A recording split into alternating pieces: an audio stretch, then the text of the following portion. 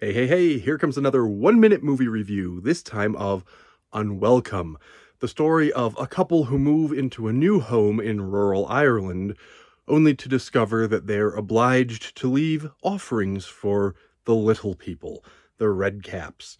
It's a sort of creature feature with surprisingly good creature effects that are reminiscent of, I don't know, something between Gremlins and Labyrinth. If you think along those lines, you won't be too far off.